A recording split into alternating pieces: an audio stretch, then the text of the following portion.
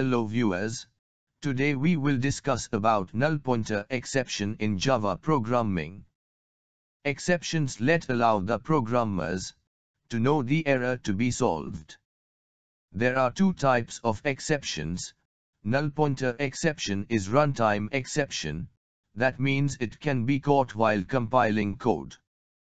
Java data types are divided into two types: primitive data types and reference data types.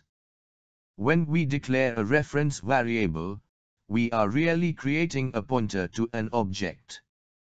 Java allows us to assign special value, null, instead of real object.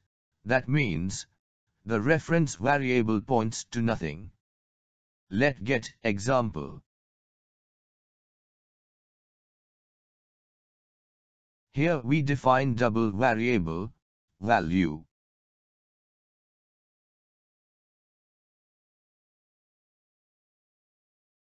This value does not contain any value, instead it have pointer that points to nothing, because we have initialized it to null. If we try to call any function of double, let's say to string, it will give null pointer exception, as we calling to string function of null object.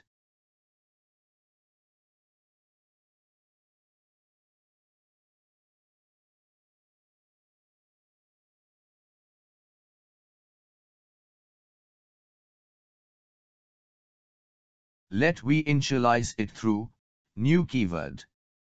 Now this variable value initialized by double object, and now variable value assigned to the double object. If we call it toString function, it will print as here. Similarly, if we call a method of null reference, or try to access or modify any field of it, it will give us null pointer exception. Here we get another example. We make a class address, and create object, and initialize it to null.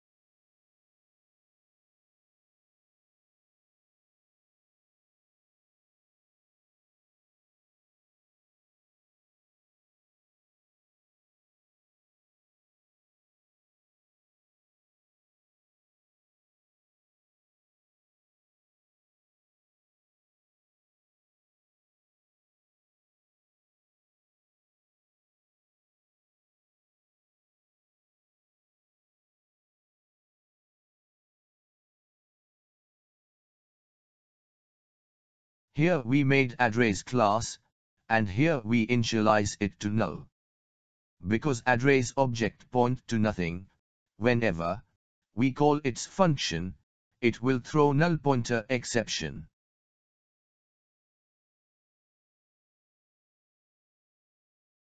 Here we call getCity function.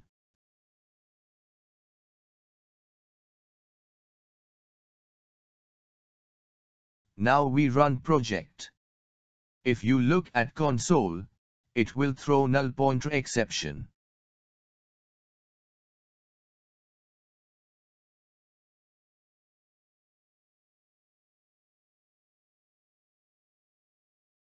Suppose we initialize address variable with new object.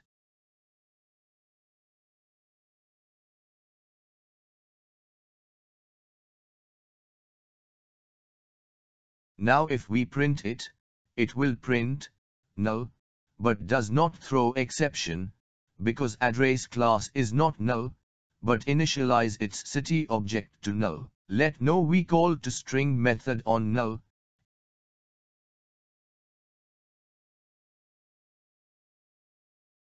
It will throw null pointer exception.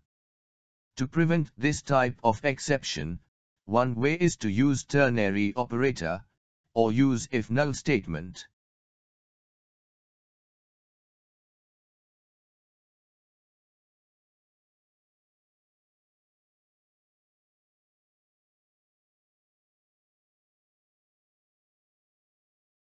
Here we use ternary operator to print city.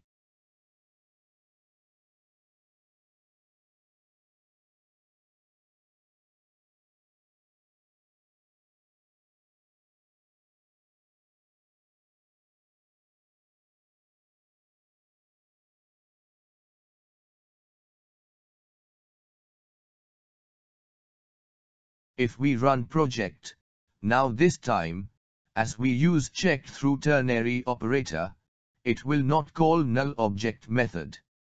Hope you understand it. Thanks for watching.